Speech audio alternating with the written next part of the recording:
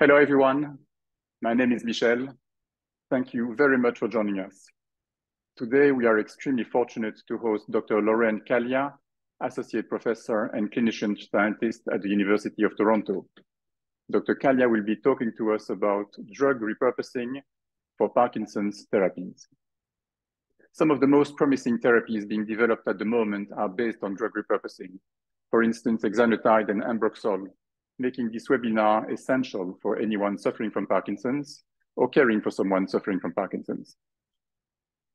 Before we start, I would like to remind everyone that this session is for information and education purposes only.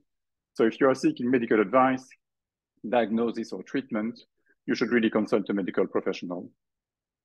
There will be time for questions at the end of the presentation.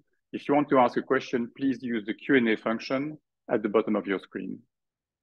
So for those of you who don't know us yet, No Silver Bullet is managed by Mark Lambert and myself with the aim of sharing Parkinson's expertise. We aim to help you and frankly to motivate you to become well-informed generalists in your condition in order to make informed choices on how to adapt your lifestyle to manage your symptoms and slow down disease progression. We are organizing Zoom sessions like today's with researchers and PD specialists to update you on the latest advances in science and medicine, nutrition, exercise, wellness, and technology. We then post the recordings of our sessions on YouTube and on Spotify, and we also post short videos on TikTok and Instagram. The details for all those media are available on the chat section at the bottom of your screen, as well as on our website. Our website is nosilverbullet4pd.com, nosilverbullet4pd.com. But let's come back to today's topic and to Lorraine, who will be talking to us about drug repurposing for Parkinson's therapy. Lorraine, the stage is yours. Thanks very much, Michelle and Mark, for inviting me today. This is an amazing initiative. I love the title, No Silver Bullet. Today, I'm not going to have a silver bullet because I think that's not what's possible. And so I think our weapons against Parkinson's disease include education, which is definitely what you guys are doing here.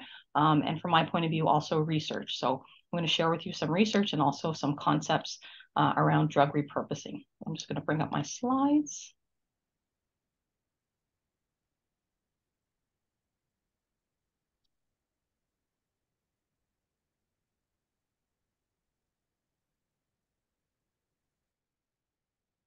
And I'll get started. I'm hoping for the next 30 minutes or so to talk to you all about drug repurposing for Parkinson's disease as therapies.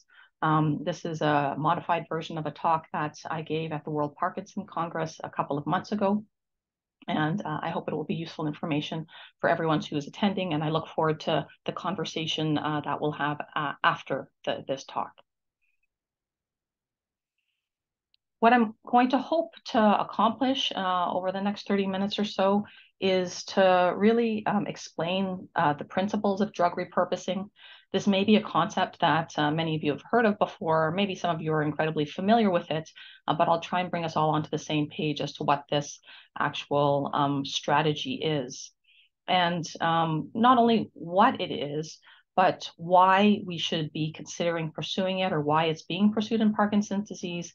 Specifically, what are the advantages to people with Parkinson's disease for researchers taking this approach? I'm going to talk about how drugs can be repurposed, how we can discover these drugs for Parkinson's disease therapies over a variety of different strategies. And I'm going to really focus on some of the work that's being done within my research group as simply examples of a very much broader field of drug repurposing research that's being done. And then lastly, again, touching on some of the work that we're doing here in Toronto, Canada, I'm going to talk about how we can go even one step further from just repurposing drugs and taking old drugs, but making them almost new again with new technologies. And hopefully this, again, will bring us closer to new therapies for Parkinson's disease. So to start with, what is drug repurposing and why is it advantageous? Again, many of you may be familiar with this concept, but I'm just going to review it again so that we're all on the same page. An actual definition for drug repurposing Sometimes people refer to this as drug repositioning, although there are some minor differences between the two. But if for today's purpose, we equate them. This entity of drug repurposing is taking old drugs, so drugs that are already approved for use in humans for treatment of other diseases, and applying them to a new disease. Meaning taking a drug that is prescribed for disease X and using it for disease Y. I'll give you an example that might be familiar to many of you, although you may not be aware that it's actually a repurposed drug, and even some of the physicians who are prescribing this drug might not be aware that it's a repurposed drug. But the example here is amantadine, which for many of you will look something similar to this red kind of capsule.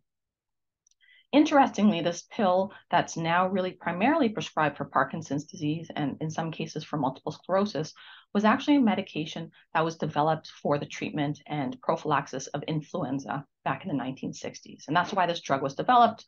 That's why it came to be. By the 1970s, its use as an influenza medication was less used. There were much better treatments available, and it became repurposed for the treatment of actual motor symptoms in Parkinson's disease. And I'll talk to you a little bit later on as to how that kind of happened. And so by the 1970s, the indication for this drug was actually not for what it was originally developed for, which was the flu, but it was actually being prescribed for Parkinson's disease for motor symptoms. There's actually a second aspect of repurposing that happened for this drug in the 1990s, when the drug was no longer primarily used for the motor symptoms of Parkinson's disease, but began being used primarily for the treatment of levodopa-induced dyskinesias. And that's its primary use in Parkinson's disease right now. So this is a drug that has had different indications over the course of this past number of decades. And this is just one example of how a drug that was originally intended for one purpose can find its way as a drug for another purpose. So this strategy of drug repurposing in the context of Parkinson's disease can be applied to symptomatic therapies. And amantadine is one example, meaning that it's a medication that's used to treat the actual symptoms of Parkinson's disease. But it can also be used in the context of disease-modifying therapies. And that's what I'm going to focus on here. And I'd say a large proportion of the drug repurposing research that's being done, rightly so, is to see if we can find drugs that can actually modify the course of Parkinson's disease. So hopefully slow the disease progress, and in the best case scenario, actually stop the disease in its tracks. The reason why we would want to take this approach, some people might ask, well, aren't new drugs better? Aren't drugs that we already knew about? Shouldn't we already have known about them? Isn't a newer drug and being kind of not looking to the old compounds that we had, isn't that the better strategy if we really wanted to tackle Parkinson's disease? And I'd say that there are a couple of reasons why drug repurposing has found itself to be quite attractive in the field of Parkinson's disease as well as other conditions. And one of the big motivators is what we all are hoping for, which is a treatment that is sooner in the clinics, that we can actually that I could prescribe sooner, that you can take sooner. And how do we do that? One of the strategies is to actually make drug development shorter, faster, and cheaper. I put here just the pipeline that one drug has to go through to find its way into the clinic. So it typically will start in the laboratory at a bench where discoveries are being made. And to actually then get it into human studies, it has to enter this pipeline of clinical trials, which begin at phase 1, go to phase 2, phase 3, phase 4, as I'm sure many of you have heard about. And along this pipeline, many drugs will fall off the pipeline. They'll fail at a stage. And each stage can be various lengths of time and various costs. And ultimately, to get a drug from the laboratory studies all the way to actually phase 4 and into the clinic is quite a lengthy and expensive process, particularly in the neurodegenerative disease arena. So these are just estimates, but it's estimated that for a chronic neurodegenerative disease such as Parkinson's disease, that to get an actual drug, one can spend over $1 billion. And the process of getting something from the lab to the clinic can take up to 15 years, which is obviously a huge amount of time, especially when we're hoping to have something sooner rather than later. And other important component, which I alluded to, is that there are many drugs that enter into this pipeline, but then fall off and fail. And so only about 10% of compounds that kind of start at the beginning will actually make its way all the way through the process to actually be approved by an agency such as the FDA so that it can actually be prescribed. So for that reason, the idea of repurposing is to actually shorten the time and the cost to develop a drug, because we don't necessarily have to start here at the laboratory studies phase and spend as much time there. We can actually do a short amount of time in the laboratory studies phase and then quickly be able to move on to the phase 1 and the phase 2 phases, because these drugs have already been shown to be safe in humans for a different disease. And as I mentioned, this is a very active area of research in Parkinson's disease for disease-modifying therapies, as well as for symptomatic therapies. And I just want to show you and give you an idea of just a breadth of research that's going on to find new treatments for Parkinson's disease and where repurposing drugs falls into this. And to do this, what I'm putting up here on the left-hand side of the screen is a nice figure that was put together by Kevin McFarthing, who is a person with Parkinson's and a patient advocate, together with colleagues, including individuals from Cure Parkinson's organization, such as Simon Stott, to just show all of the different drugs that are in clinical trials. And so that phase 1, phase 2, phase 3 picture that I showed you earlier in the pipeline is shown here by the different rungs on these on this kind of trunk of a tree. So the different circles. So this is phase 1, phase 2, phase 3, and within each of the circles are the different drugs that are being tested in each of those clinical trial phases. The top half of the circle represents disease-modifying therapies, and the bottom half are symptomatic therapies. And what I want to draw your attention to from this graph or from this diagram is that if you looked at each of the individual drugs that are being tested within the disease-modifying therapy treatment pipeline, there are a large number that are actually old drugs that are being repurposed. So over a third of the drugs, so I counted out the ones in here that are actually already approved drugs and are being repurposed for Parkinson's disease, or ones that have been derived from a drug that's repurposed. And over a third of them come from that. And they're listed out here just to be a little bit clearer that I pulled them out of this figure. But you can see there's a couple in the phase 1 domain. There's a large number that are being tested in the phase 2 trials right now, and there's a smaller number that are in the phase 3 trials. This is published in the Journal of Parkinson's Disease back earlier this year. And this is actually just a snapshot in time. I wanted to point your attention to a list that's basically a running live list that Kevin keeps at his website, which is the Hope List. It's basically an Excel document that anybody, you can copy and paste that link and visit it. And I think I looked at it this morning and it was updated just back in May. And so he keeps it up to date, and you can stay up to date onto what the actual different therapies that are in the different clinical trials. So it's a really useful resource. And approximately once a year, he'll put together a manuscript like this for the Journal of Parkinson's Disease, where we kind of see that snapshot in time for the year. So this was just to show you how much drug repurposing research is being done. And as another example of the push for drug repurposing in our field, Cure Parkinson's, which is a funding agency in the UK, is very much dedicated to the idea that putting funding towards repurposed drugs will bring us treatments sooner and hopefully cheaper. And based on that, they have an actual initiative called the International Linked Clinical Trials Initiative, which is, as I've listed here, a global program led by Cure Parkinson's as well as the Van Andel Institute in the US. And what they actually do is look at potential disease-modifying therapies, the majority of which are drugs for repurposing, and prioritize those that they think have good science behind them, have a good track record, have good safety data so far, and and then put funding behind them to actually be able to bring these trials, not just to understanding them at the research bench, but to actually bring them into clinical trials. And this is provided to me from Leah from Cure Parkinson's, who summarized what they have in the pipeline so far. And you can see these are all different repurposed drugs that they have been supporting through their Cure Parkinson's grants. And I just wanted to touch on the two up here that Michelle and Mark thought would be quite interesting to the audience, because they're the two drugs that are actually in phase 3 trials, so the ones closest to coming to clinic.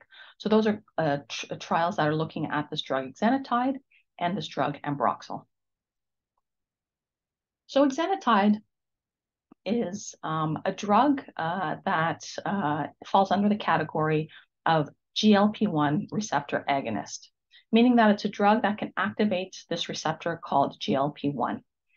I show a diagram here of just a cartoon depiction of what might be happening in the cell when this GLP-1 receptor gets activated. So the GLP-1 agonist or Exenatide binds to this receptor, and a whole bunch of things happen within a cell, including a brain cell, when this receptor gets activated.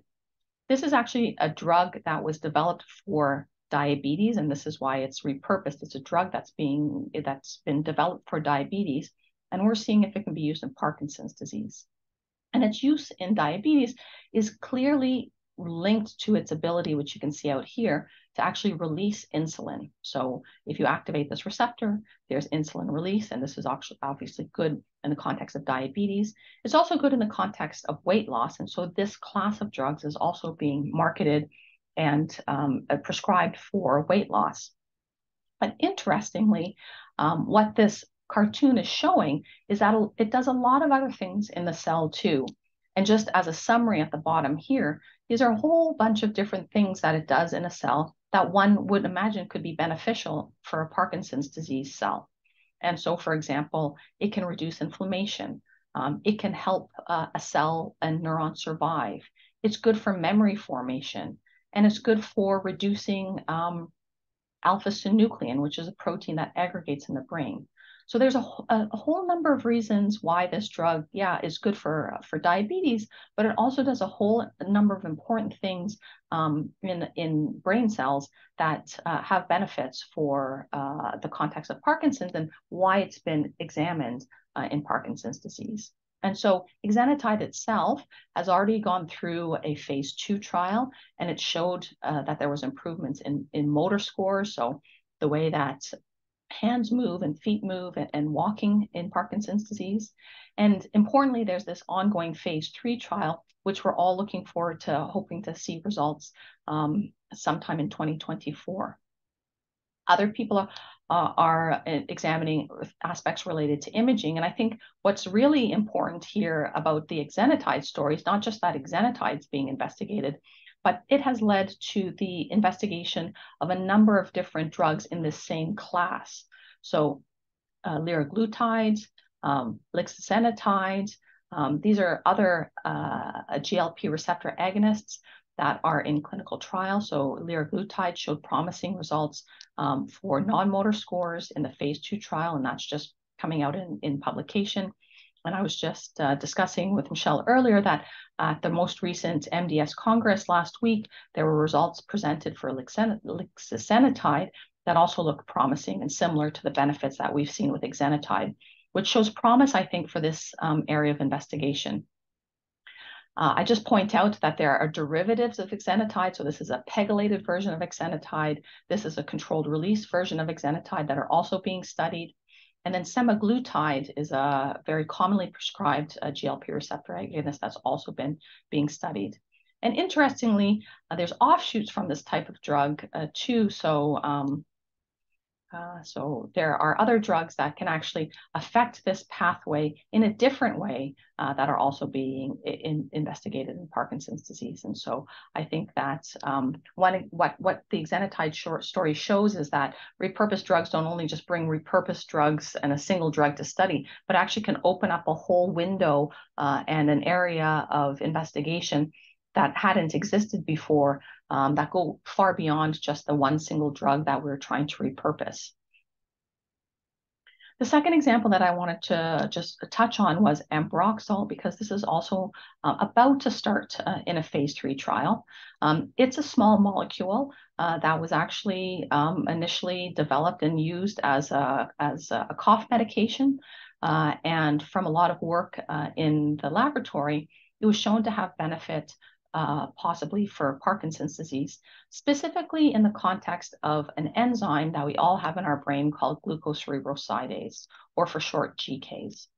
So this is a protein in all of our brains that has a job. What it does is it catalyzes an enzymatic reaction. It breaks down one chemical into other chemicals.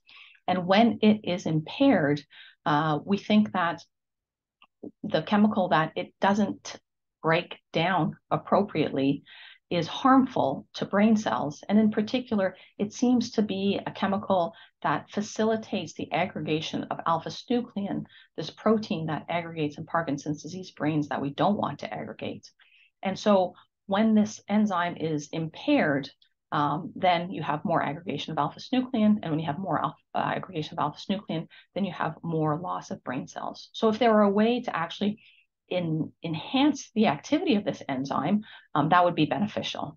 And indeed, Ambroxol appears to be that kind of chemical. It can actually take glucocerebrosidase, bring it to the right place in the cell, and make it work better. And so this has been studied. Interestingly, we think that this enzyme is defective in Parkinson's disease brains in general, but there's also a genetic form of Parkinson's disease where the gene that codes for this enzyme is actually mutated, and that's the GBA gene. And so we call people who have a mutation in the GBA gene, we call their disease GBA Parkinson's disease.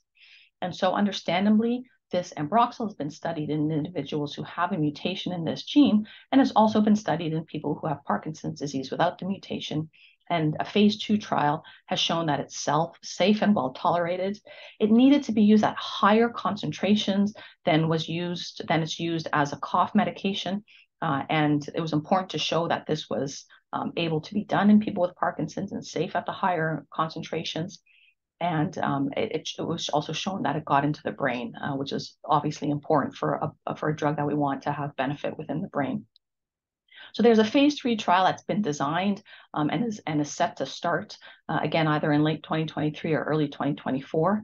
And interestingly, when I reviewed all of the clinical trials that are published recently, there are at least 5 other clinical trials in the phase 2 stage that are testing Ambroxol in either Parkinson's disease or a relative of Parkinson's disease. So there's definitely other trials that are looking at it in GBA Parkinson's disease. There are trials that are looking specifically in individuals who have Parkinson's disease dementia, and also trials looking at people who have dementia with Lewy bodies, which is, depending on who you speak to, either a distinct disease from Parkinson's disease but related, or falls within the umbrella of Parkinson's disease. So this is a very, very active area of investigation, and I think we'll start to see some results as from some of these clinical trials to tell us and give us a signal as to whether or not this is going to be a fruitful area of investigation. I just wanted to point out, because as I was preparing, if any of those topics sound interesting to you and you want to hear more, I just want to point out that there's already great speakers from the No Silver Bullet for PD website that have given webinars on this. So Dr. Shapira is heading the clinical trial, the phase 3 clinical trial with Ambroxol, and I'm sure that he gives a great talk here to talk about it in more detail. Dr. Foltini has been leading the way with the Exenatide work. And then Kevin McFarthing, the person with Parkinson's and the patient advocate who has the HOPE list, talks about areas related to drug development here. So I encourage you to go back and look at those webinars as well. So with that, I'm going to move on to point 2, which is, okay, so here are these drugs that are repurposed, but how did we find them? And how do we find more? And I'm going to just talk through, I think, maybe three primary ways that we can find drugs to repurpose in Parkinson's disease. And the first way is serendipity, meaning it just kind of happens. And I come back to the example of amantadine as a kind of brilliant example of really serendipity. I told you that this drug was first developed for influenza, And back in the 1960s, a patient who had influenza but also had Parkinson's disease was put on amantadine and told her physician, my Parkinson's disease symptoms seemed better when I was taking amantadine for the flu. And since I've been off of it, my Parkinson's symptoms seem worse. And this led to further investigation and studies and actually demonstration that, yes, indeed, amantadine is good for motor symptoms in Parkinson's disease. And I think it's just a wonderful example of having, had the importance of listening to people who have the disease and what they can contribute. So that kind of observation led to the first repurposing of that drug for use in Parkinson's disease. And then similarly, just clinical observation around the 1960s, 70s, levodopa was obviously developed at around the same time. And it became apparent that levodopa-induced dyskinesia were a consequence of having Parkinson's disease and being on levodopa.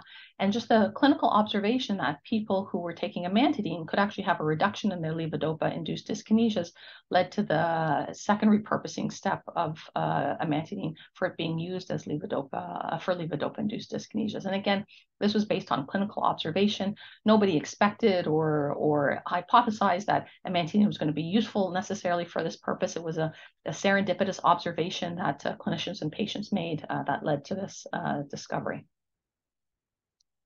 Serendipity, of course, relies on these events happening. There's no way to necessarily control them, and maybe you'll have a serendipitous observation in this next year. Maybe you won't have a useful one for the next decade. So this obviously serendipity alone is not going to get us particularly far. So we need other approaches, and another logical approach is to actually have a hypothesis, an actual expectation of what a drug might do, and then test that hypothesis. And so this is the hypothesis-driven approach. And this has been a very active area of leading to repurposed drugs. And I give kind of two very classic examples over the past couple of decades that were based on hypotheses. And so the first one is around this drug called isradipine, which is a blood pressure medication. And it was used in a clinical trial.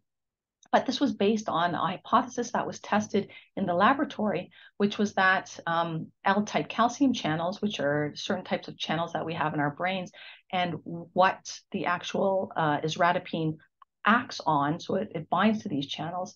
The idea here was that these channels are important mediators of bringing calcium into brain cells, and too much calcium in brain cells is harmful. So if you could use isradipine, which blocks these channels, possibly that would reduce loss of dopaminergic brain cells. And so this was tested in the laboratory, looked promising, tested in a clinical trial, and unfortunately, at least the way that the initial clinical trial was developed, did not demonstrate it to be beneficial from a disease-modifying point of view. But this is being refined a little bit further as the researchers delve a little bit deeper into the data, as it may be that certain patients with Parkinson's disease can benefit from this drug, but not all. Another hypothesis-driven approach that you may have heard about is related to this drug called inosine. And the hypothesis here was based on our understanding of a chemical that we all have in our bodies called urate. And it's actually a naturally occurring antioxidant. And so it does a lot of good things in our body. It mops up oxidative damage. And we know that oxidative damage is bad for brain cells. And so the idea here is that if we gave a drug that could actually boost the urate, that this might be beneficial for dopaminergic neurons and Parkinson's disease brains. And again, Scott looked promising in a laboratory and came to clinical trial, but unfortunately didn't show that it had disease-modifying therapies in that context. But again, I think there are lessons to be learned from these clinical trials, and understanding who might actually benefit from these drugs is probably the next step in what we have to understand to really be able to better design clinical trials and test drugs and know whether or not indeed they work or don't work. The other approach, and I'm going to spend a little bit of time on this, is screening. So this is another approach to find repurposed drugs. And here I'm just going to touch again on work that we've done in our laboratory, although I can tell you this kind of approach is done worldwide in different strategies. And this is a good thing because we want lots of different laboratories doing this kind of work. And the screening that we did was based around alpha-synuclein. I mentioned this protein already. I'll just maybe take a step back. I think we're probably all familiar with it, but just again, so we're all on the same page. Alpha-synuclein is a protein that we all have in our brains. It's actually a pretty highly abundant protein in our brains and other regions in our body. And what our working hypothesis in the field of Parkinson's disease is that something goes awry with alpha-synuclein in Parkinson's disease. It starts to aggregate or bind to itself and form different what we call conformations or aggregates within the brain that in some way are harmful to brain cells. And so that's depicted in this cartoon here. Monomers are just a single alpha-synuclein molecule. And then these protofibrils or oligomers or these fibrils are when these molecules actually come together and stick together. And then in their very biggest form are in Lewy bodies or Lewy neurites, which is what a neuropathologist will see under the microscope when they're looking at a brain at autopsy. And so there's a lot of debate as to how alpha-synuclein might be harmful, if alpha-synuclein is harmful because of the aggregates, but I think it's fair to say that the consensus in the field currently is that there are definitely forms of alpha-synuclein that are detrimental to brain cells. And I won't specifically go through all of the data for what there are for each of them, but in particular, oligomers are felt to possibly be harmful forms of alpha-synuclein. And so our strategy was to say, are there drugs out there that we can repurpose that can actually reduce alpha-synuclein oligomers if these are indeed the type of alpha-synuclein that are harmful in Parkinson's disease? And we wanted to look at a lot of different drugs. We looked at 620, well, we wanted to look at 620 drugs that are already approved for human use. And we narrowed ourselves down to drugs that were available through our provincial formulary. And the purpose for this is we also wanted to be able to do some research related to health databases. And so this was the reason why we chose these 620 drugs. And what we did in this screening experiment was 2 decades ago, we would have purchased those 620 drugs. We would have brought them to our laboratory, and we would have tried to miniaturize the way that we do work in the laboratory to be able to test all 620 drugs at once and screen, meaning look for which ones are doing what we're hoping they could do, which is reduce alpha-synuclein oligomers. Thankfully, though, we didn't have to do that as we collaborated relatively early on with IBM, who had a platform based on artificial intelligence, primarily machine learning, to actually try and reduce that work for us. And what we did with them was, instead of buying all of those drugs, testing them at the bench, is we used this AI technology to ask the question, which of these drugs are most likely to reduce alpha-synuclein oligomers? Can you rank them for us? And we collaborated with IBM to be able to use this technology to do that with their computer scientists. I'm not a computer scientist at all, so I'm just going to give you the kind of my basic understanding of the way that this worked.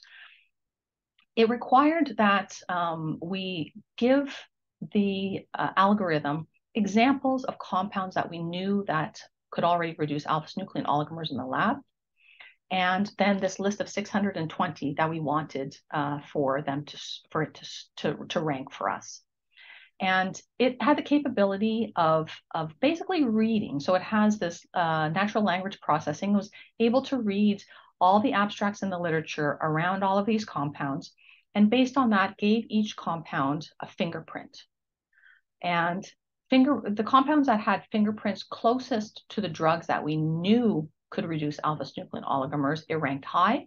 And compounds that had a fingerprint very different from the compounds that we know that can reduce alpha-synuclein, it ranked low. And so it gave us this ranked list of 1 to 620 of drugs that could potentially reduce alpha-synuclein oligomers. We took the top 40. And then for these ones, we brought them to our laboratory. We purchased those drugs, and we have the capability in our laboratory of actually mimicking alpha-synuclein oligomers in a dish in cells. And we treated these cells with the 40 drugs that were ranked high by the AI algorithm. and looked for the ones that were able to actually in the cells reduce alpha-synuclein oligomers, but also not cause a lot of harm to the cells. And so with that, we were able to reduce that list back down to 6 hits. So we had 6 good compounds that could actually reduce alpha-synuclein oligomers in cells, not cause harm to the cells. And from there, we took those 6 hits and then tested them in animal models in the laboratory. And the first animal model that we used was a worm model or a C. elegans model. And I show you a video of one here. These are very small animals, 1 millimeter in length. They're very powerful in that they are easy to cultivate, inexpensive to have in the laboratory, and then are able to actually manipulate them genetically. So this animal has alpha-synuclein in its dopaminergic neurons. So it also has dopaminergic neurons, and it is behaving abnormally because of this. This curling or coiling activity that you see when it takes on a circle, that's an abnormal movement. And we can actually count those or score that. And so what we did in this scenario was treat these animals with the 6 hits that we had that looked promising from cells, and looked to see which ones could actually reverse this abnormal movement, indicating that it was reversing the harm that alpha-synuclein was causing in these animals. And from that, we identified 5 of the compounds that were able to do that. And we picked the one that looked most promising in that it wasn't previously tested in a Parkinson's disease context, and that it also had good brain penetration that it was known. And so the one drug that we found was a drug called rifabutin, and we tested this in a rodent model of Parkinson's disease. And in this model, we caused loss of dopamine neurons in the substantia nigra, which is the primary region that's affected in Parkinson's disease, by making it make too much alpha-synuclein. And so what's just shown here are those actual regions within the brain. So up here, and what you really want to pay attention to is the amount of blue that you see. So if there's a lot of blue, that means there's a lot of cells. That's a good thing.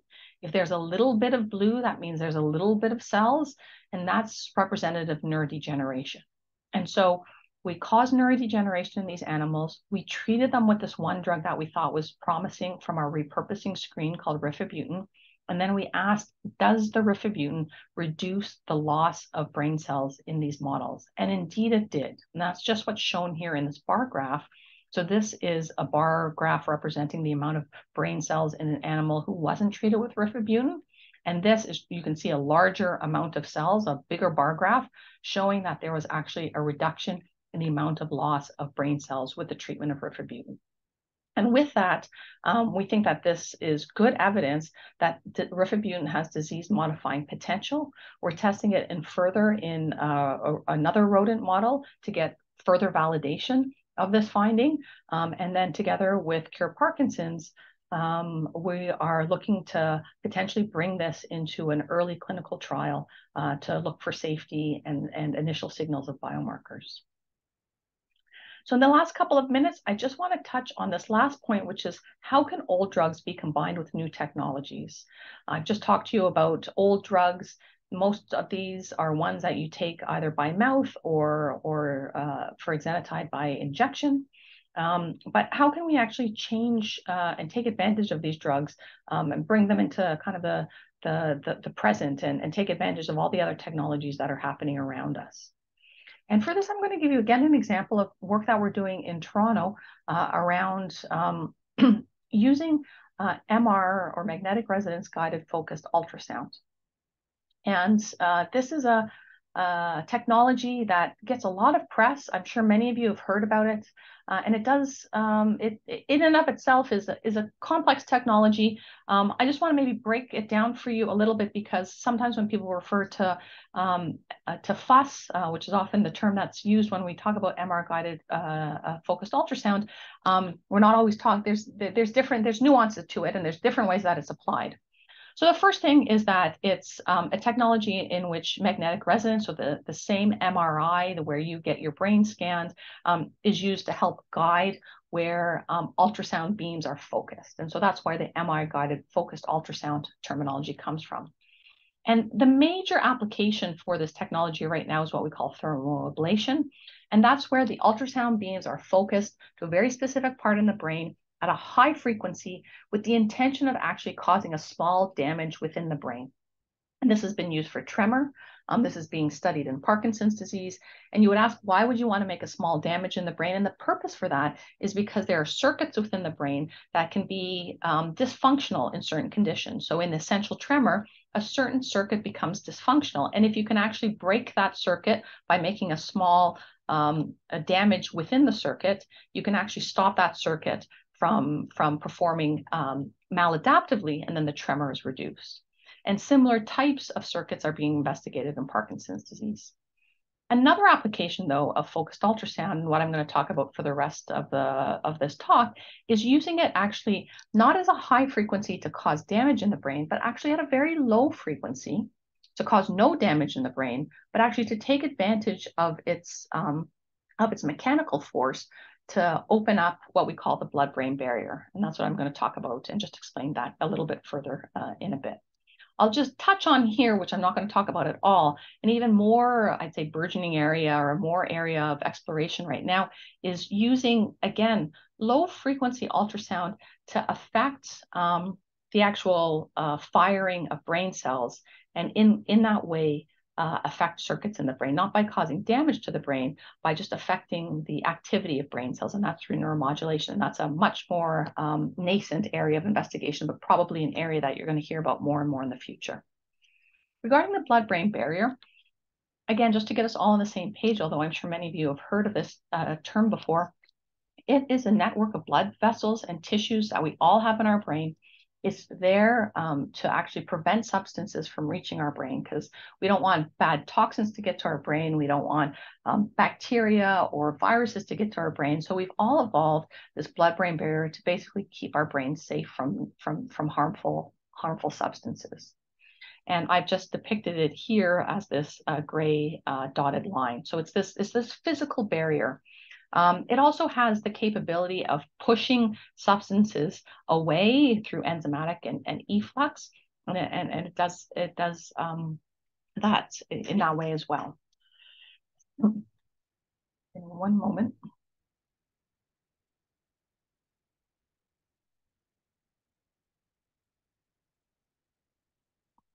Sorry, I have to take a cough break. 1 moment.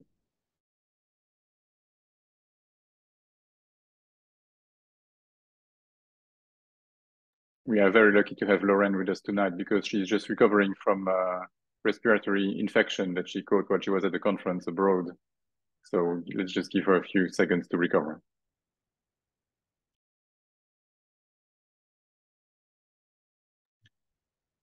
Apologies. I'm just going to take a little cough drop.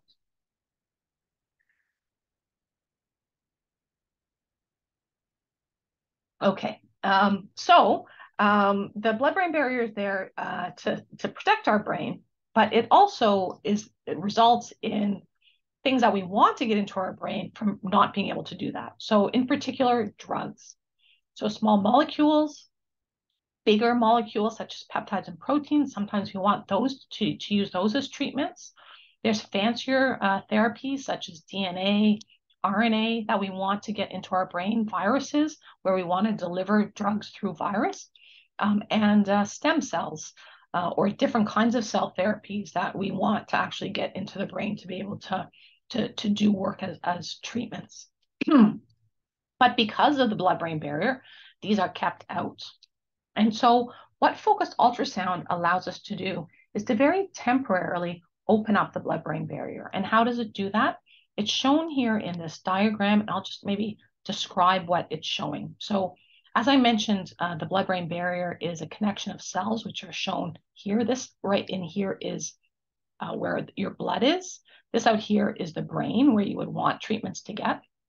But there's this physical barrier of cells that are in close proximity to each other, preventing things from moving from the blood to the brain. What focused ultrasound does is if and when we inject what we call microbubbles, so literally small little bubbles of air given intravenously, that what the ultrasound does is it causes them to vibrate and expand and contract. And the physical movement of these little air bubbles that eventually gets absorbed, they actually cause the close opposed cells to separate just briefly, temporarily, so that things can actually pass between the two cells into the brain. And this is a technology that has been very actively studied in many centers in the world, one in particular in Toronto by colleagues at Sunnybrook Hospital, Dr. Lipsman and Dr. Clairvaux, who we've been collaborating with. And they've been using this technology to open up the blood-brain barrier in a variety of different scenarios. One example here is Alzheimer's disease. So this is just a picture of an MRI of a brain. And what is being demonstrated here is if you look at this very small triangle of brightness, that's an area where a dye has been given through the intravenous and has shown up in the area where the focused ultrasound was delivered, showing that the dye can actually get into the brain because the blood-brain barrier has temporarily opened.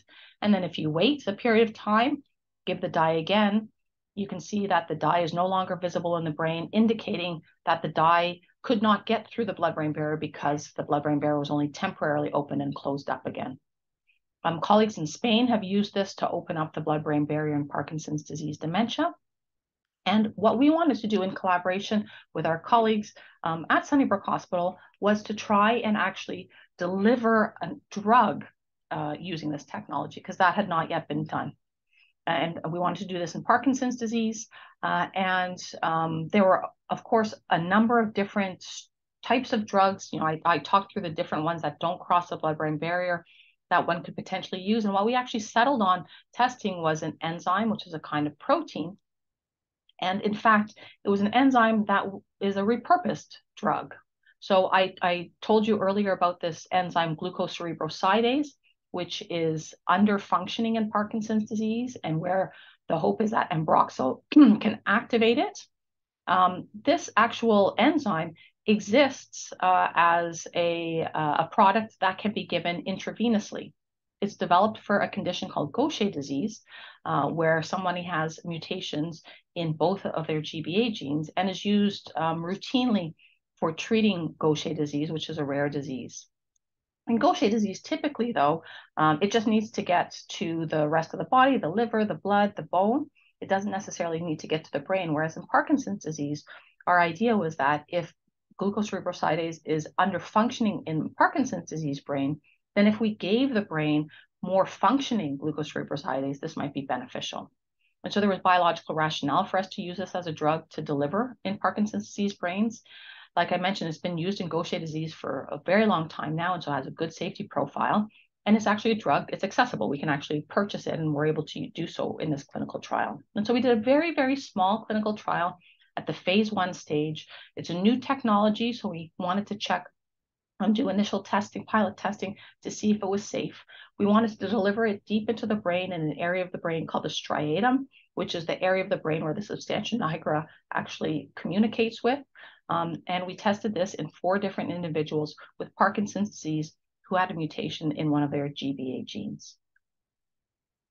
This is just a depiction to show, again, those bright spots that tell us that the blood-brain barrier was opened. If you just maybe focus on the middle panel here, these are the 4 different participants in the clinical trial. And you can see these bright spots here shown by the arrows of where the blood-brain barrier was opened when we were delivering this drug. This was primarily a safety trial, so we were really looking for signals of reasons why we shouldn't move ahead, if there were aspects related to the tolerability of the procedure or the drug itself, or using the drug in combination with the technology in people with Parkinson's disease.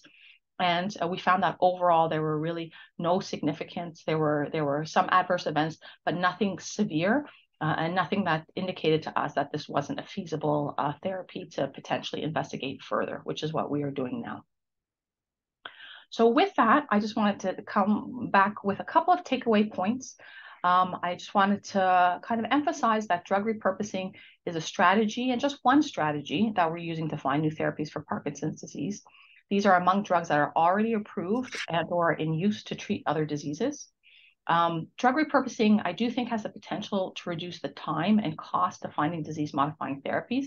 And this is why I think it should be an approach that we still continue to fund and we still continue to advocate for, although I will also say it shouldn't be our only strategy. And that's because I think the point at the bottom, and I think this is beautifully put with the no silver bullet kind of sentiment, is that I think that the treatments for Parkinson's in the future is not going to be a single disease modifying therapy. I don't think one day somebody's going to come out with one drug for all people at all stages of disease. And therefore, I think we need to think broadly. I think we need to not put all our eggs in one basket. And I think we really need a lot of people working away at trying to find new treatments for Parkinson's disease. And with that, I want to thank you for taking the time to listen. Again, thank you for inviting me to talk. I look forward to our conversation. Thank you. Thank you very much, Lorraine. Thank you for a very inspiring presentation. I'm sure that actually everyone would have been amazed, like I was, by the benefits of using artificial intelligence to allow you to move much faster than you would have moved in the past, which opens a new dimension, I guess, in your research.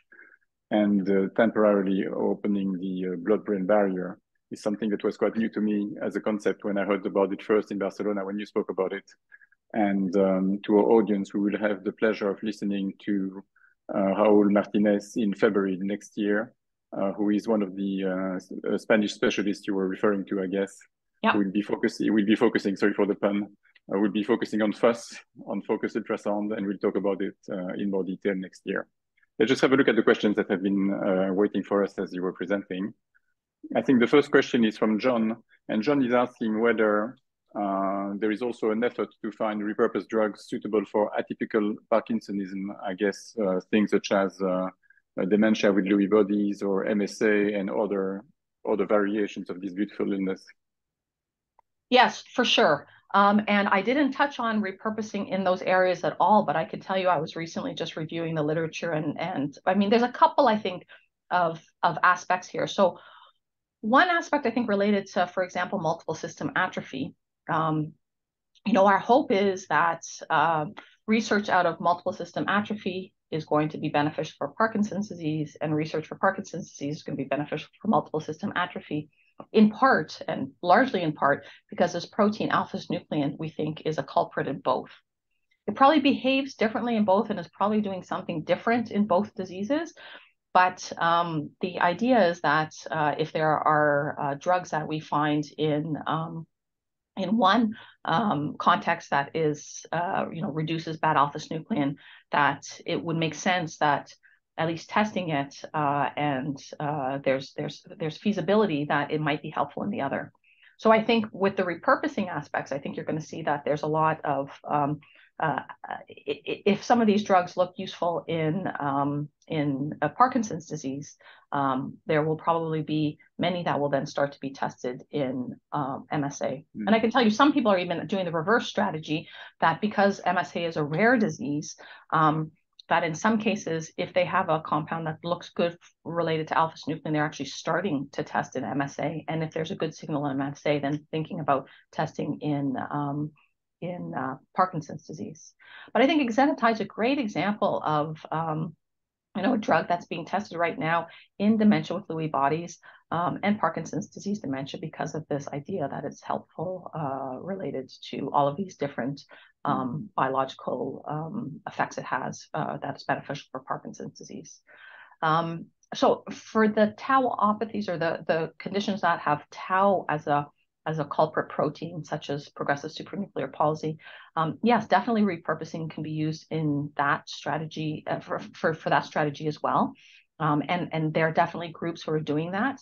The important piece is, is having the right models to test them in. I think the approach of having a drug that looks promising is not, even though it's a safe drug that's been shown to be used for other indications, it definitely shouldn't be a drug that we just use in humans for progressive supranuclear palsy. It needs good testing in the laboratory, I think, for us to justify even if it's lower risk, the potential for risk in testing it in humans. And so there's some work being done in PSP, but I'm not quite sure where the question was coming from. But I have to say, I wish there was more. I wish there was more work being done in the PSP space, which I imagine where this question was coming from.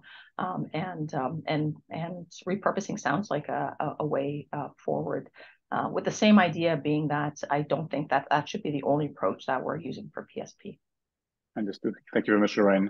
Philip has a question about exenatide, and he's asking whether the fact that exenatide provides benefits to both diabetic patients and people with Parkinson's, does it suggest that the disease are linked in some way? So, for instance, would diabetics be more likely to develop PD or vice versa?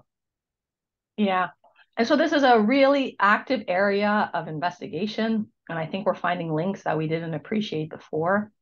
And I think part of, again, getting back to some of the benefits of, we talk about repurposed drugs and the hope that we're going to develop therapies from it. But I think even just the exercise of studying these drugs teaches us more about the disease. And I think before the appreciation of the potential role for exenatide as a treatment, I think we weren't, that the connection between diabetes and Parkinson's disease wasn't that clear, but it's becoming clear both from the experimental point of view, from epidemiological point of view. So looking at people who have diabetes, are they at a higher risk of developing Parkinson's disease? I think data now is coming out to suggest that there is a link. And it's still early days, but I think it's going to open up an area of further investigation that we haven't looked at before. And its relation, it'll probably bring us down this path of talking about inflammation and how that's related to Parkinson's disease, which again, I think, if we were talking about this a couple of decades ago, we would be saying, yeah, it probably doesn't have a big role, whereas now we know that it probably has, in many cases, a potential inciting role. Thank you very much. The next question is about the Parkinson's Hope List that shows 6 therapies in phase 3 as far as disease-modifying trials are concerned.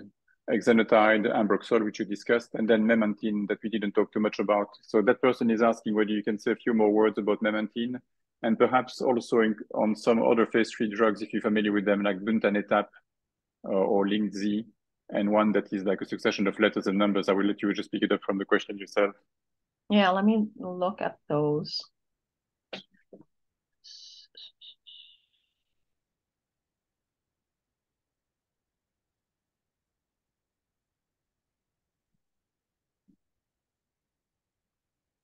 Yeah, so memantine, so I can tell you what memantine is. I don't know where the phase 3 is at with memantine. So memantine is a drug that was developed for Alzheimer's disease, actually. And it has an indication for improving, reducing progression of memory loss in Alzheimer's disease, because it acts at a receptor called the NMDA receptor, which is important for learning and memory in the brain.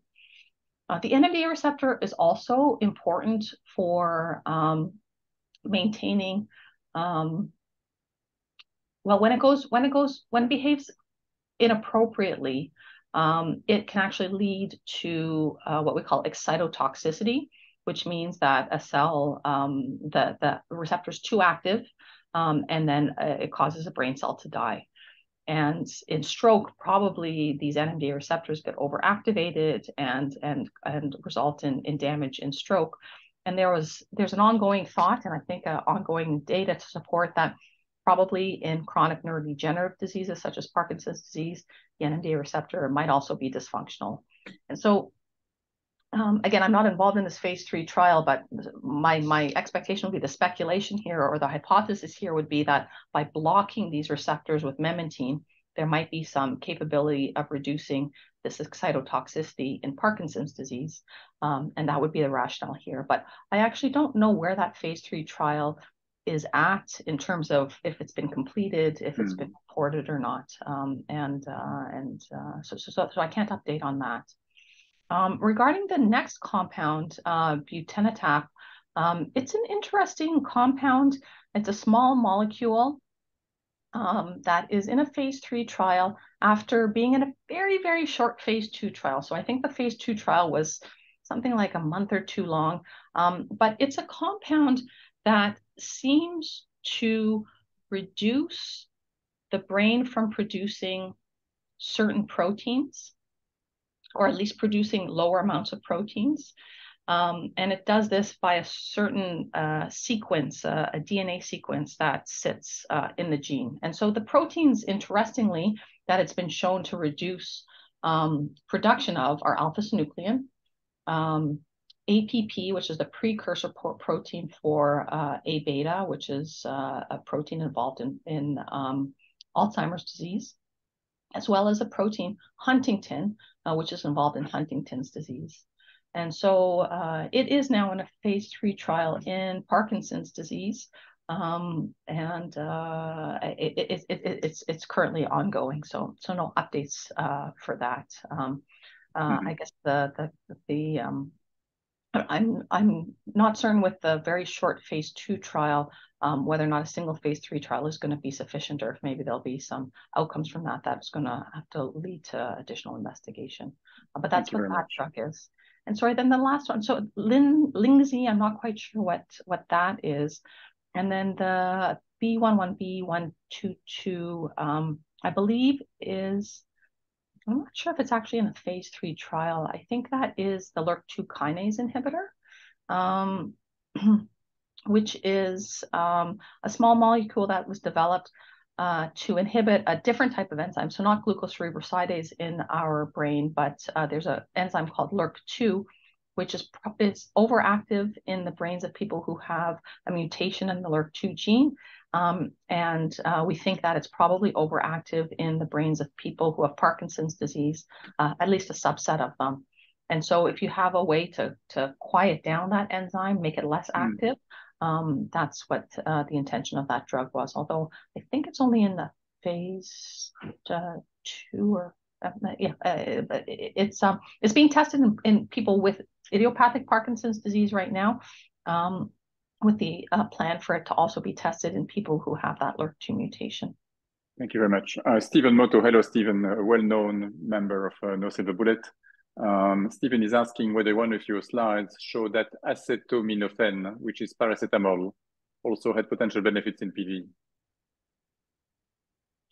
Yes, I'm sure that you saw that probably in Kevin's figure, yes. And as I was alluding to earlier, there would be, I imagine there was going to be a time when we're going to be brought down the path of talking about inflammation and the immune system. And I think the acetaminophen is a clear demonstration of, or maybe you were saying that was in our drugs of what we tested, because that was also in our repurposed list of drugs too. But definitely the idea of testing anti-inflammatories as a repurposing strategy is very active. So azathioprine, for example, which is an immunosuppressant, that's in a clinical trial being funded by Cure Parkinson's. And so paracetamol or acetaminophen, ibuprofen, all of these medications have been looked at epidemiologically, and depending on which study you look at, the results are variable. But I think it's fair to say that there's enough signal there that that the idea of using some kind of anti-inflammatory, and that's going to be, I think, an area that we're going to see a lot of active investigation and are currently seeing a lot of active investigation.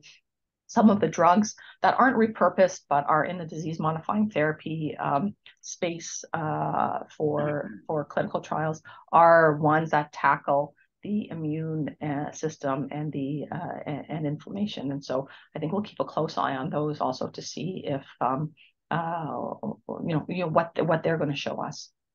Thank you very much, Lorraine. I'm sure, like many of us, you heard about desulfofibrio when the University of Helsinki basically referred to that hot topic bacteria, desulfofibrio, that basically enhances alpha-synuclein aggregation in Parkinson's disease. Nico is asking whether you have basically heard about that, and whether he's mentioning that he knows a company that produces GMP. I'm not trying to pronounce the full letters, the full word that it represents, GMP, which is a product that would basically counter the negative effects of desulfofibrillo. Is that something you're familiar with?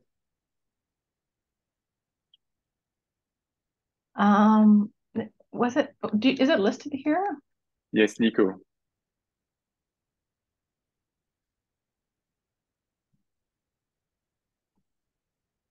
Yeah, sorry, I don't see it. But it's Okay.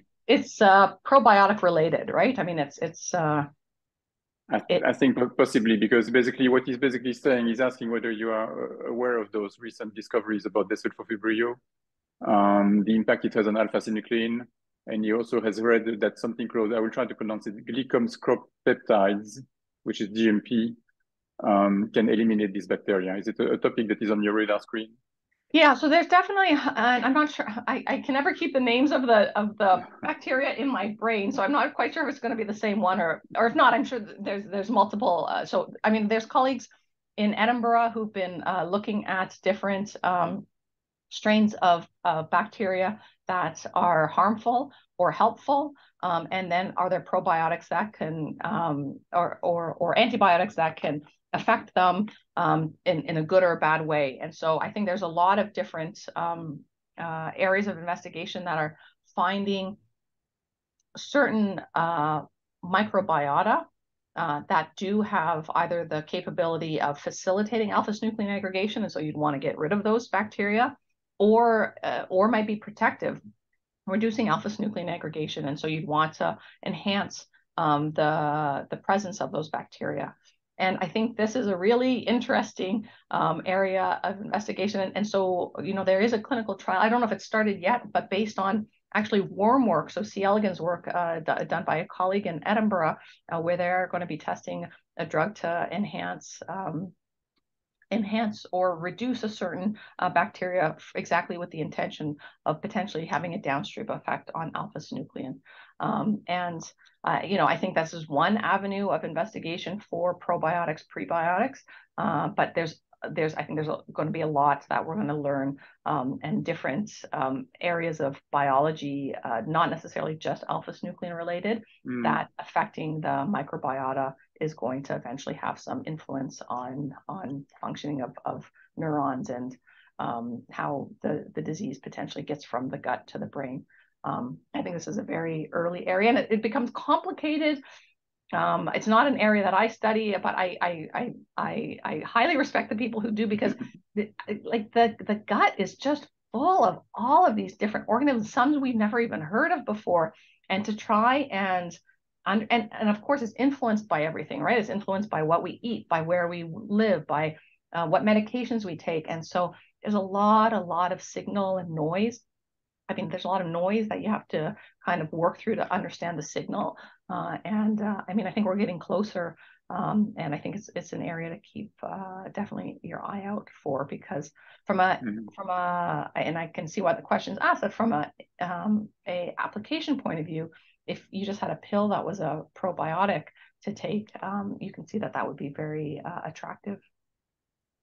A totally different topic here. Actually, I don't know if you're familiar with the B1, the high doses of vitamins B1 therapy, which basically was launched by an Italian neurologist called Professor Constantini. And we have two people in the audience asking whether you have investigated the use of B1, high doses of thiamine. Do you have a view on this? Yeah, so that's I have not investigated it at all, so it's not an area that I've investigated, and I can't really comment on okay. what we have in the laboratory, because we haven't looked at it. Thank you, Lorraine. Another question from Stephen, who is asking whether you have any comments about vaccinations to prevent the accumulation of alpha-synuclein. Do I have opinions about it? Yes. So it's there are two strategies that are very active areas of investigation, and maybe when I talking about repurposing and making sure that we have other areas of investigation, I think we need a broad spectrum of investigation into Parkinson's disease. And so, as you are probably all aware, there are two different ways that you can use antibodies to affect alpha-synuclein, and one is you just give antibodies, right? You make them in the laboratory, you put them in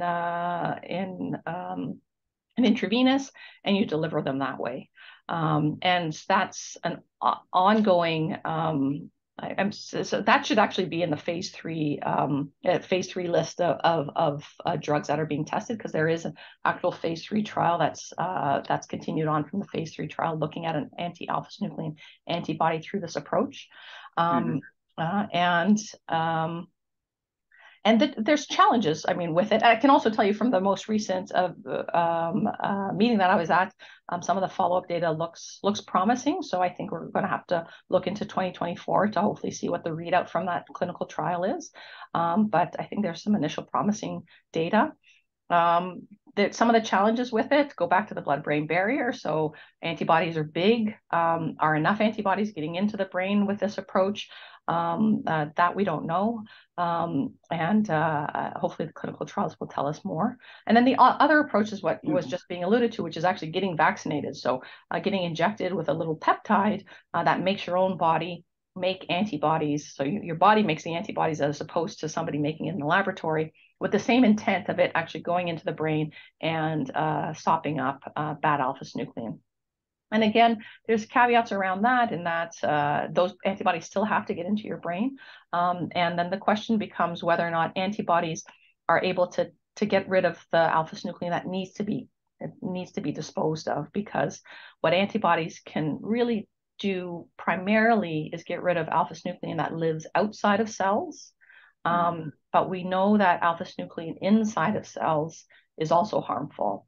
And so without antibodies kind of being able to get into cells, and there's, again, new technologies that are developing to make antibodies be able to get into cells, and that's we'll see that happening, I think, in the next decade or so. But without those antibodies kind of getting into cells, I'm uncertain whether or not we're going to be able to get rid of all of the kind of bad alpha-synuclein. And so there might be only certain scenarios where these should be applied. But I definitely think it's worthwhile area of investigation, and yeah, I look forward to seeing what these clinical trials show us. And so I think it's a phase 1, still in phase 1 trials, but the immunization where you take a peptide and inject people and actually immunize them to make their own antibodies, there's at least one phase 1 clinical trial that's starting related to that. Thank you. Jenny is asking whether, when repurposing drugs, is it possible to determine what constituent part or parts of a drug actually work on the PD symptoms? He's taking the example of amantadine. He had it for his dyskinesia, and it worked very well to reduce the dyskinesia, but unfortunately it made his other PD symptoms worse, and he had to come off it. And that's a wonderful question, and I didn't get into it at all. So the beauty of repurposing is that you have your access to all of these drugs, and you can, just throw them at this problem and say, which of these drugs can fix this problem? But you're often left with, how does it work? So, if I give you the example of rifabutin in our laboratory, I mean, this drug is, and same with if you look at amantadine. I mean, amantadine was developed as an antiviral. Rifabutin is an antimicrobial drug. And so there's a way that there's a way that we know that it works for the indication that it was made, but it clearly is not that mechanism of action that's probably helping dyskinesias or probably helping alpha-synuclein. It's a different mechanism of action, and that these drugs are what we call, every drug that we use is in some way, quote unquote, dirty, meaning that it doesn't have one single mechanism of action. It does a variety of things. And so one of the challenges, I think, in a repurposing strategy is understanding how it is that drug is doing what it does. And in our own work, we're trying to understand how rifabutin works, because it'll tell us what aspects of biology are being affected by it. And then you could imagine you could kind of refine that. And I think similar to what the question is being asked is, if we could understand the antidyskinetic effects of amantadine, then maybe you can make a drug specific for that and get away from the kind of side effects, because that's always what happens with drugs that have effects that we call off target, not what you want it to be doing. Yes. You want it to be working as an antidyskinetic, but then it's causing hallucinations, or it's causing other dry mouth or other things that you don't want. And so yes, I think kind of the next step from repurposing is us to say, what further can we learn? Not just can we take a repurposed drug and get it to clinic quickly, which I think is an important aspect of it, but can we also take that repurposed drug and refine our understanding of that drug and of the disease better to then be smarter about making new drugs? Perfect. Thank you very much. Bob is asking if you know the percentage of drugs that enter phase 3 that actually get approved in the end. So in a question, I guess the ones that go through phase 3 and make it to phase 4 and to the market. Yeah. I don't. I'll be guessing the number, but I think from beginning to end, it's like I had at the beginning 10%. So the number from your chances, obviously, when you get a little bit further along, go up a little bit. But I actually don't know the number of phase 3 that end up in market. I will tell you a fact though that I just came across. So I was just at the NDS Congress and reviewed kind of emerging therapies in movement disorders for a talk there. And so I had to sit down with, clinical trials and look at kind of what's happened over the past year in more detail. And I'll just, as an extra fact that I'll just add in that I thought was that I found incredibly optimistic, is that in 2023, so this is not Parkinson's disease, but for neurodegenerative diseases, a genetic form of ALS, a very rare genetic form of ataxia, and Alzheimer's disease, that between those three conditions, which are neurodegenerative diseases, in 2023, there are going to be 5 FDA-approved drugs, which is, I think, remarkable. I think to have 5 FDA-approved drugs for neurodegenerative disease, I am hoping is an indicator of, a change in the tide that I think that I hope signals a change when, years before, you'd never see a drug that was approved for a neurodegenerative disease. So to have 5 in 1 year, I think, I think is a promising signal. Well, we have seen some big progresses being made on the Alzheimer front, admittedly slowing down the disease and being very expensive, but at least there is some movement there. So let's just hope that such movement is being seen on our side, on the PD side as well. Yeah. And I think the other piece too is that, everybody talks about investment in things. I think that when you have 5 FDA-approved drugs for neurodegenerative disease, because always our fear in Parkinson's disease and in any neurodegenerative disease is that people who actually invest in getting drugs to clinic are going to be steered away because there are no successes, right? Yes. So my hope is that the side effect of having 5 approved drugs by FDA is that investors, drug companies, industry are going to say, oh, actually, drugs can come to approval. And so, yes, we need to invest. We need to invest in Parkinson's disease and these other conditions.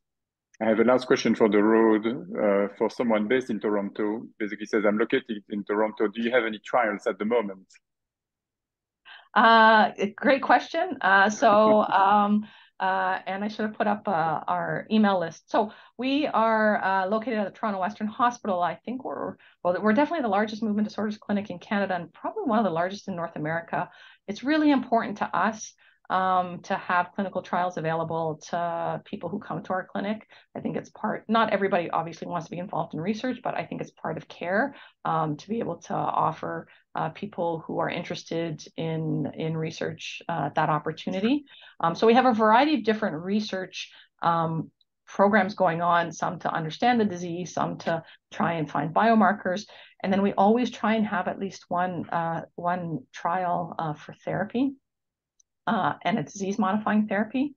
The trend, although I think this is going to start changing, for disease-modifying therapy trials has been to enroll people who are early in disease, like within 3 years of diagnosis and often not on any medication.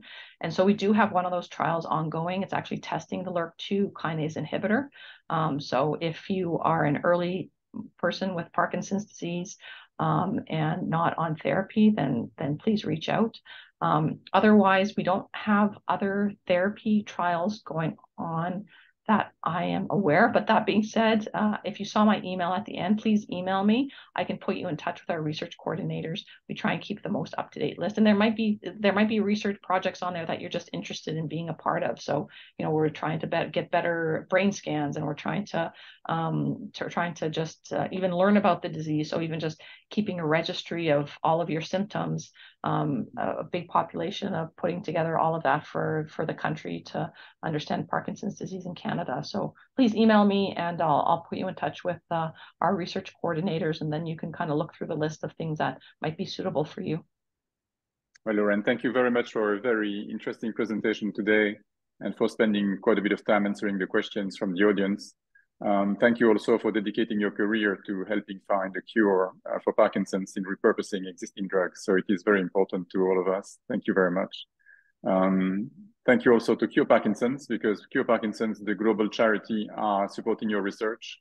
And I remember that chart where we could see that a lot of the repurposed drugs that were being sponsored at the moment for repurposing were supported by Cure Parkinson's, so which is quite amazing. Their presence in your space is overwhelming and should be appreciated by all of us. And then lastly, I just wanted to say that our next session will be taking place on the 9th of October, and we'll be talking about a topic that is very rarely covered, and despite being a very important topic, which is how does it feel for a woman to have Parkinson's? And our two speakers will be Richelle Flanagan, who is known to quite a lot of you, and also Anneline Osterban, who works for Bas Bloom, and she's a gynecologist with 4 kids and Parkinson's. So that's going to be an exciting session as well, and that will be on the 9th of October. So thank you, everyone. Thank you, Lorraine, and I wish you all a good afternoon or a good rest of the day. Thank you very much. Thank you, Lorraine.